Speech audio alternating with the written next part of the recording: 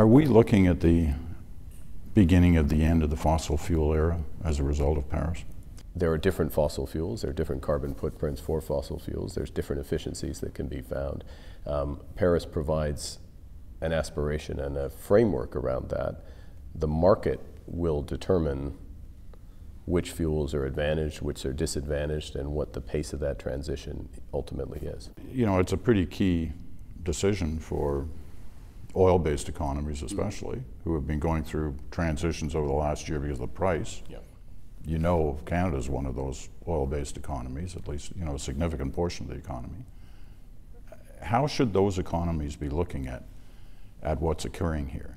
Well, look, I'd say a couple of things about oil in Canada. I mean, that I wouldn't underestimate the ingenuity of Canadian researchers, Canadian companies, and the drive of Canadian professionals to address a different price environment. It also will increasingly be deployed to much more carbon efficient fuels and mechanisms, whether it's extraction in the oil sands or ultimately alternative fuels. So you wouldn't write off the future of, say, the oil sands as a result of the double whammy of pricing and the post-Paris future. What countries such as Canada need to think about is how does the Canadian, North American, and ultimately global fuel mix potentially change over time, and what is the most efficient and effective way to use, in Canada's terms, absolutely immense energy resources, which run the gamut from hydro to coal, and increasingly